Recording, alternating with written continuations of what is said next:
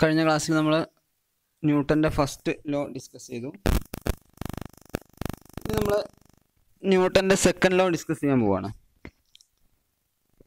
First law അറിയപ്പെടുന്നത് law of inertia എന്നാണ്. അത് പറയുന്നതിന് മുമ്പ് നമ്മൾ ഇനേർഷ്യ എന്ന് പറയുന്ന ഒരു ടേം നമ്മൾ പഠിച്ചു. ഇനി ഇവിടെ നമ്മൾ സെക്കൻഡ് ലോയെ വിളിക്കുന്ന പേര് ലോ ഓഫ് മൊമെൻറ്റം എന്ന് വിളിക്കാറുണ്ട്. അതുകൊണ്ട് മൊമെൻറ്റം എന്ന് പറയുന്ന ഒരു ടേം അത് വെച്ചിട്ടാണ് നമ്മൾ സെക്കൻഡ് ലോ പറയുന്നത്. മൊമെൻറ്റം എന്ന് പറയുന്നത് എന്താണെന്ന് നോക്കാം. ഒരു സിമ്പിൾ ഉദാഹരണം ഞാൻ പറഞ്ഞുതരാം. നിങ്ങൾ ഷോർട്ട് പുട്ട് കണ്ടിട്ടുണ്ടല്ലോ അല്ലേ? ഷോർട്ട് പുട്ട് ഇരുമ്പിൻ്റെ വലിയ സാധനം, നമ്മൾ സ്പോർട്സ് ഐറ്റംസ് ഒക്കെ ആയിട്ട് ഉണ്ടാകുന്ന സാധനമാണ്.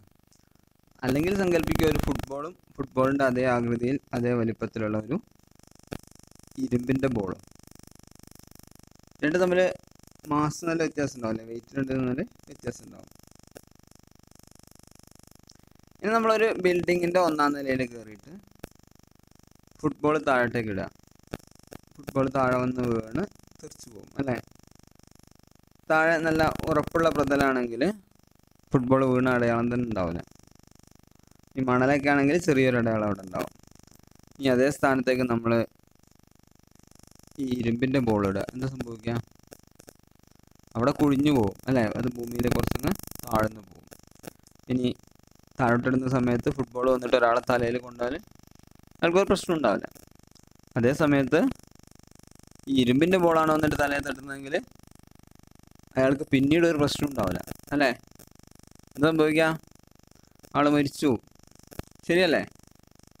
അപ്പം എന്താണ് ഇവിടെ സംഭവിക്കുന്നത്? എങ്ങനെയാണ് ഒരേ ഹൈറ്റിൽ നിന്ന് വന്ന രണ്ട് സാധനങ്ങൾ വ്യത്യസ്ത ഫോഴ്സ് ഒരു വസ്തുവിൽ അപ്ലൈ ചെയ്യപ്പെടുന്നത്? അവിടെയാണ് നമ്മൾ മൊമെൻറ്റം എന്ന് പറയുന്ന ഒരു ടേം പറയുന്നത്. മൊമെൻറ്റത്തെ നമ്മൾ ഡിഫൈൻ ചെയ്യുന്നത് മാസ് ഇൻറ്റു വെലോസിറ്റി എന്നാണ്. ഒരു വസ്തുവിൽ ഏൽപ്പിക്കുന്ന ആഘാതം മൊമെൻറ്റത്തിനനുസരിച്ചാണ്.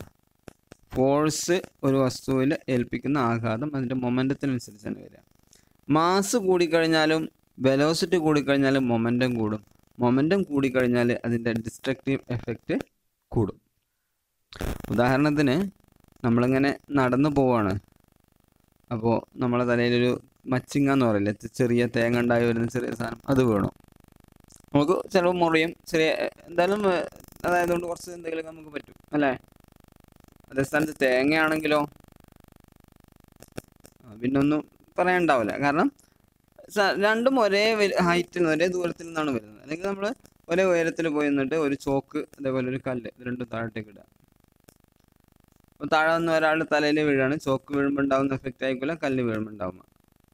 ചോക്കിൻ്റെയും കല്ലിൻ്റെയും മാസ് വ്യത്യാസമുണ്ട്, പക്ഷെ രണ്ടും ഒരേ ഹൈറ്റിൽ നിന്നാണ് വരുന്നത്.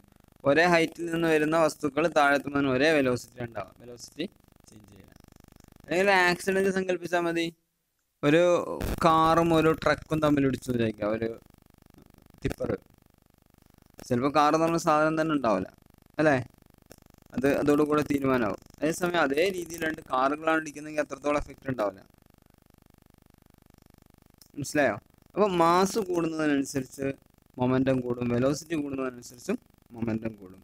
ഈ മൊമെൻറ്റം എന്ന് പറയുന്നത് ആണ് നമുക്ക് ഈ എഫക്റ്റ് ഉണ്ടാക്കുന്നത്. നമ്മളെ ഈ ഡിസ്ട്രക്റ്റീവ് എഫക്റ്റ് ഉണ്ടാക്കുന്ന സാധനമാണ് മൊമെൻറ്റം. ഈ മൊമെൻറ്റത്തിനനുസരിച്ചാണ് നമ്മൾ സെക്കൻഡ് ലോ പറയുന്നത്. ഫോഴ്സ് നമ്മൾ അപ്ലൈ ചെയ്യപ്പെടുന്ന ഫോഴ്സിന് ഡയറക്റ്റ്ലി പ്രൊപ്പോർഷണൽ ആയിട്ടാണ് മൊമെൻറ്റം ഉണ്ടാവുക. നമ്മൾ എത്രത്തോളം ഫോഴ്സ് അപ്ലൈ ചെയ്യുന്നോ അത്രത്തോളം മൊമെൻറ്റം കൂടും. എത്രത്തോളം ഫോഴ്സ് കുറയ്ക്കുന്നു അത്രത്തോളം മൊമെൻറ്റം കുറയ്ക്കും. ഈ മൊമെൻറ്റമാണ് നമ്മളുടെ ഒബ്ജക്റ്റിൽ ഉണ്ടാകുന്ന ആ എഫക്റ്റിന് കാരണം. എന്താണ് മൊമെൻറ്റം എന്ന് മനസ്സിലായല്ലോ അല്ലേ? നമ്മൾ സാധാരണ പറയാറുണ്ട്, ഭക്തർ വലിച്ചെറിഞ്ഞ നാണയത്തുട്ടുകൾ തട്ടി വാഹനത്തിൻ്റെ ചില്ല് തകർന്നു എന്നൊക്കെ. ചില പള്ളികളിൽ അമ്പലങ്ങളിലൊക്കെ ക്യാഷ് റോഡ് സൈഡിലേക്ക് എറിയാറുണ്ട്. ഇങ്ങനെ എറിയുന്ന സമയത്ത് നമ്മൾ 5 രൂപ കോയിനൊക്കെ നമ്മൾ വാഹനത്തിൽ നിന്ന് എറിയുമ്പോൾ പുറകിൽ വരുന്ന വാഹനത്തിൻ്റെ ചില്ല് തട്ടിക്കഴിഞ്ഞാൽ ചില്ല് പൊട്ടിപ്പോകും. കാരണം സാധനത്തിന് മാസ് കുറവാണെങ്കിലും വെലോസിറ്റി വളരെ കൂടുതലായിരിക്കും. അപ്പം മൊമെൻറ്റം വളരെ കൂടും. ഒരു വസ്തുവിൻ്റെ മൊമെൻറ്റം കൂട്ടാൻ വേണ്ടി ഒന്നുകിൽ അതിൻ്റെ മാസ് കൂട്ടുക അല്ലെങ്കിൽ അതിൻ്റെ വെലോസിറ്റി കൂട്ടുക. നമ്മൾ അതിൻ്റെ ഇക്വേഷൻ പറയാൻ P = m/v എന്നാണ്. P = m/v. ഇതിൽ P എന്ന് പറയുന്നതാണ് മൊമെൻറ്റം, M എന്ന് പറയുന്നത് മാസും, V എന്ന് പറയുന്നത് വെലോസിറ്റിയും. P = m/v. ഇനി ഇതിൻ്റെ SI യൂണിറ്റ് എന്ന് പറയുന്നത് kg/m/s ആണ്. SI യൂണിറ്റ് എന്ന് പറയുന്നത് കിലോഗ്രാം മീറ്റർ പെർ സെക്കൻഡ് ആണ്.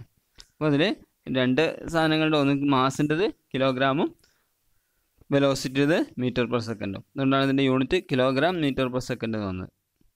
ഇതിൻ്റെ വെലോസിറ്റി എന്ന് പറയുന്നത് ഇതിൻ്റെ വെലോസിറ്റി ഏത് ഡയറക്ഷൻ ഇതിൻ്റെ ഡയറക്ഷൻ എന്ന് പറയുന്നത് വെലോസിറ്റിയുടെ ഡയറക്ഷൻ ആയിരിക്കും. ഏത് ഡയറക്ഷനിലാണോ ഈ സാധനം മൂവ് ചെയ്യുന്നത് അതേ ഡയറക്ഷനിലായിരിക്കും ആ ഫോഴ്സ് ഉണ്ടാവുക. ഒരു ഫോഴ്സുള്ള ഒരു വെക്റ്റർ ക്വാണ്ടിറ്റിയാണ് മൊമെൻ്റ് എന്ന് പറയുന്നത്. ഇനി നമ്മൾ ന്യൂട്ടൻ്റെ സെക്കൻഡ് ലോ പറയാൻ പോവാണ്. Second law of motion.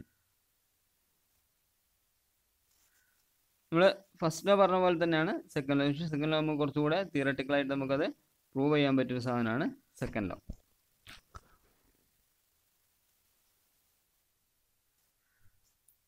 First law അനുസരിച്ച് നമ്മൾ പറഞ്ഞു application of an unbalanced force bring A change in the velocity of an object. ഒരു ഒബ്ജക്റ്റിൻ്റെ വെലോസിറ്റിയിൽ എന്തെങ്കിലും ചേഞ്ച് വരുത്തണമെങ്കിൽ ഒരു എക്സ്റ്റേണൽ അൺബാലൻസ്ഡ് ഫോഴ്സ് അപ്ലൈ ചെയ്യണമെന്ന് പറഞ്ഞു. ഇനി സെക്കൻഡ് ലോ പറയുന്നത് the rate of change of momentum of A body is directly proportional to the force acting on it and takes place in the same direction as the force. ഒരു വസ്തുവിലുണ്ടാവുന്ന മൊമെൻറ്റത്തിൽ വരുന്ന change, rate of change of momentum. Rate of change of momentum എന്ന് പറഞ്ഞാൽ സമയത്തിനനുസരിച്ച് മൊമെൻറ്റത്തിലുണ്ടാവുന്ന change. രണ്ട് കാര്യങ്ങളാണ് ബാധിക്കുക. ഒന്ന് അതിൻ്റെ മാസിനെയും മറ്റൊന്ന് വെലോസിറ്റിയും. മാത്രമല്ല അതിൻ്റെ ഫോഴ്സ് എന്ന് പറയുന്നത് ഡയറക്ഷൻ ഓഫ് വെലോസിറ്റി ആയിരിക്കും. വെലോസിറ്റിയുടെ ഡയറക്ഷനിലാണ് ഇതിൻ്റെ ഫോഴ്സ് ഉണ്ടാവുക. ഇതാണ് second law. Rate of change of momentum of A body is directly proportional to the force acting on it and takes place in the same direction as the force. ഇപ്പോൾ ഫോഴ്സും ആക്സിലറേഷനും തമ്മിലുള്ള ഒരു ബന്ധവും കൂടെ ഈ ഒരു ന്യൂട്ടൻ്റെ സെക്കൻഡ് ലോ നമുക്ക് നൽകുന്നുണ്ട്. ഇനി നമ്മൾ ഇതിനൊന്ന് ഡിറൈവ് ചെയ്യണം. അതായത് നമുക്ക് ഫോഴ്സിനൊരു ഇക്വേഷൻ കിട്ടണം. F is equal to എന്ന് പറഞ്ഞാൽ ഫോഴ്സ്, നമ്മൾ അപ്ലൈ ചെയ്യുന്ന ഫോഴ്സ് എത്രയാണ് എന്ന് നമുക്ക് കൃത്യമായി മെഷർ ചെയ്യാൻ വേണ്ടി ഒരു ഇക്വേഷൻ നമുക്ക് ആവശ്യമാണ്. അത് കിട്ടാൻ വേണ്ടിയിട്ട് നമ്മൾ ന്യൂട്ടൻ്റെ സെക്കൻഡ് ലോ ആണ് ഉപയോഗിക്കുന്നത്. അതാണ് നമ്മൾ എന്ത് പറയുന്നത്, ഫോഴ്സും ആക്സിലറേഷൻ തമ്മിലുള്ള റിലേഷൻ ഈ ന്യൂട്ടൻ്റെ സെക്കൻഡ് ലോ പറയുന്നുണ്ടെന്ന് പറയാനുള്ള കാരണം അതാണ്.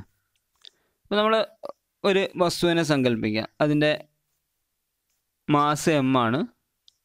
അതിന് വെലോസിറ്റി യുവിൽ നിന്ന് വിയിലേക്ക് ചേഞ്ച് ചെയ്തിട്ടുണ്ട്. യു എന്ന് പറഞ്ഞാൽ ഇനിഷ്യൽ വെലോസിറ്റി, വി എന്ന് പറഞ്ഞാൽ ഫൈനൽ വെലോസിറ്റി. നമ്മൾ പഠിച്ചതാണ്. പിന്നെ ടൈം ടി.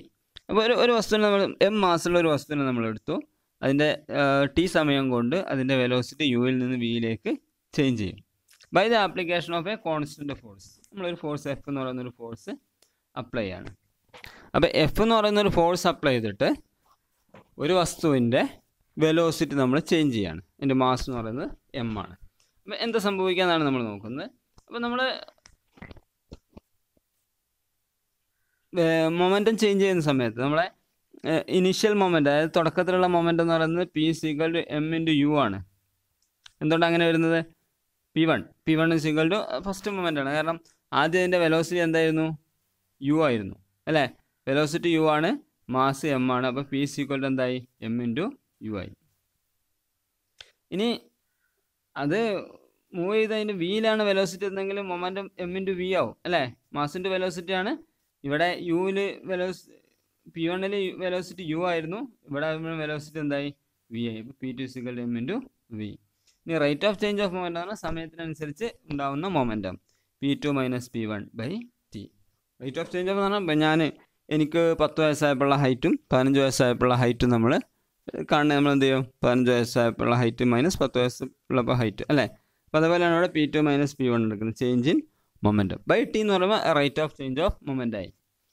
ഇനി സെക്കൻഡ് ലോ അനുസരിച്ച് force is directly proportional to the change in rate of change of momentum അല്ലേ? Force is directly proportional to the rate of change of momentum. എന്താ directly proportional എന്ന് പറഞ്ഞാൽ? A directly proportional to B എന്ന് പറഞ്ഞാൽ എയിൽ നമ്മൾ എന്ത് change വരുത്തിയാലും ആ ചേഞ്ച് ഓട്ടോമാറ്റിക്കായിട്ട് ബിയിലും വരും. A is equal to B എന്ന് പറഞ്ഞാൽ രണ്ടും തുല്യമാണെന്ന് അർത്ഥം അല്ലേ? A directly proportional to B എന്ന് പറഞ്ഞാൽ എയിൽ നമ്മൾ എന്ത് ചേഞ്ച് വരുത്തിയാലും ബിയിൽ ചേഞ്ച് വരും. പക്ഷേ എയും ബി ഒരിക്കലും എന്താവില്ല, ഈക്വൽ ആവില്ല. 5 ഡയറക്ട്ലി പ്രൊപ്പോർഷണൽ ടു 10 എന്ന് നമുക്ക് പറയാം. കാരണം 5നെ നമ്മൾ 2 കൊണ്ട് മൾട്ടിപ്ലൈ ചെയ്താൽ 10ന് 2 കൊണ്ട് മൾട്ടിപ്ലൈ ചെയ്യണം.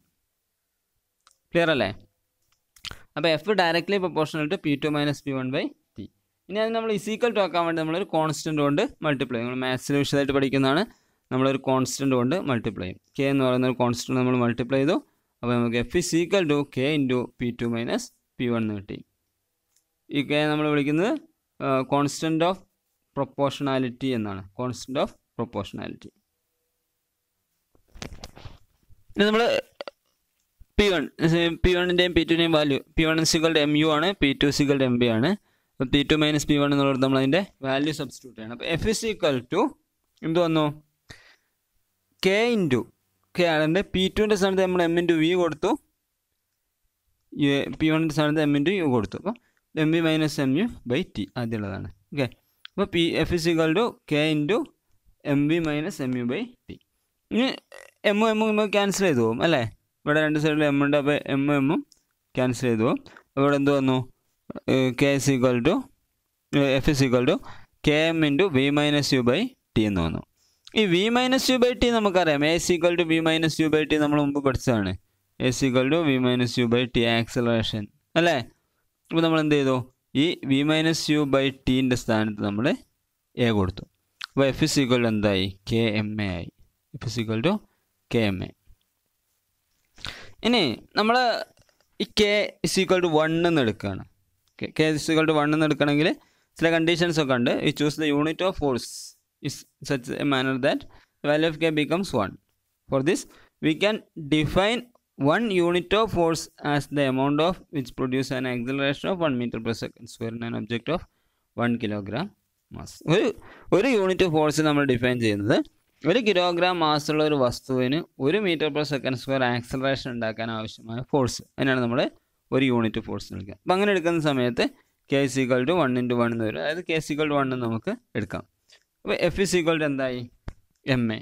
F is equal to M A. F is equal to M A എന്നുള്ളതാണ് നമ്മളുടെ ഫോഴ്സിൻ്റെ equation. F is equal to M A എന്നുള്ളതാണ് നമ്മളുടെ ഫോഴ്സിൻ്റെ ഇക്വേഷൻ. അപ്പോൾ നമുക്ക് ഫോഴ്സ് കണ്ടെത്താൻ എന്ത് കണ്ടെത്തിയാൽ മതി? മാസും ആക്സിലറേഷനും കണ്ടെത്തിയാൽ മതി. ഇപ്പോൾ ഏതെങ്കിലും ഒരു വസ്തു, ഒരു തേങ്ങ, ആ തേങ്ങ നമ്മുടെ തലയിലേക്ക് വീഴുമ്പോൾ നമുക്കുണ്ടാവുന്ന ഫോഴ്സ്, ആ തേങ്ങ നമ്മുടെ തലയിൽ അപ്ലൈ ചെയ്യപ്പെടുന്ന ഫോഴ്സ് എത്രയാണ് നമുക്ക് കണ്ടെത്തണമെങ്കിൽ ആ തേങ്ങയുടെ മാസും നോക്കണം, അതിൻ്റെ ആക്സിലറേഷൻ നോക്കണം. ഒരു ബുള്ളറ്റ്, വെടിയുണ്ട നമ്മുടെ ശരീരത്തിലൂടെ തുളച്ച് കയറിപ്പോവും, അത്രയും ഫോഴ്സ് ഉണ്ട്. നിങ്ങൾ ആ വെടിയുണ്ട എടുത്തിട്ട് ഒരാൾ എറിഞ്ഞു നോക്ക്, അയാൾ അറിയുന്നില്ല, വളരെ ചെറുതായിരിക്കും. പക്ഷെ അത് നമ്മുടെ ശരീരത്തിൽ തുളച്ച് കയറുന്നതാണ്. അത്രയും ഫോഴ്സിൽ, അത്രയും വെലോസിറ്റിയിൽ ആ സാധനം വരുമ്പോഴാണ് നമ്മളെ ശരീരത്തിലേക്ക് തുളച്ച് കയറുന്നത്. അത്രയും വെലോസിറ്റി കൂടുന്നതനുസരിച്ച് അതിൻ്റെ ഫോഴ്സ് കൂടും. ഒരു ചോക്ക് കൊണ്ട് എറിഞ്ഞിട്ട് ഒരാളെ കൊല്ലാം, പക്ഷേ എറിയുമ്പോൾ എന്ത് വേണം? ചോക്കിൻ്റെ മാസ് കൂട്ടണ്ട, വെലോസിറ്റി കൂട്ടുക. വെലോസിറ്റി കൂടുന്നതനുസരിച്ച് അതിൻ്റെ ഫോഴ്സ് കൂടും. ഫോഴ്സ് കൂടുന്നതിനനുസരിച്ച് മൊമെൻറ്റം കൂടും. മൊമെൻറ്റം കൂടുന്നതനുസരിച്ച് അയാൾക്ക് ഉണ്ടാകുന്ന എഫക്റ്റ് കൂടും. മനസ്സിലായല്ലോ? അപ്പോൾ ഇതാണ് F is equal to M A. അപ്പോൾ നമുക്ക് എന്തിൻ്റെയും ഫോഴ്സ് നമുക്ക് കണ്ടെത്താം. ഇതിൽ സെക്കൻഡ് ലോയിൽ നിന്നാണ് നമ്മൾ ഫോഴ്സിൻ്റെ ഇക്വേഷൻ ഡെവലപ്പ് ചെയ്തെടുത്തിട്ടുള്ളത്. ഈ യൂണിറ്റ് ഓഫ് ഫോഴ്സ് നമ്മൾ ന്യൂട്ടൺ എന്നാണ് വിളിക്കുക. ന്യൂട്ടൺ എന്നാണ് ഫോഴ്സിൻ്റെ യൂണിറ്റിന് വിളിക്കാറുള്ളത്. ന്യൂട്ടൺ എന്ന് പറഞ്ഞാൽ kilogram metre per second square ആണ്. മാസിൻ്റെ യൂണിറ്റ് കിലോഗ്രാം ആണ്, acceleration unit metre per second square ആണ്. അപ്പോൾ kilogram metre per second square ആണ് ന്യൂട്ടൺ എന്ന് വിളിക്കുന്നത്. അപ്പോൾ നമുക്ക് 1 ന്യൂട്ടൺ നമുക്ക് എങ്ങനെ ഡിഫൈൻ ചെയ്യാം?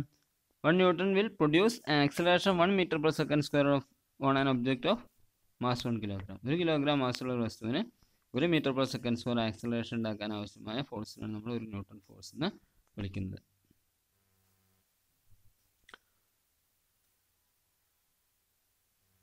ഓക്കെ.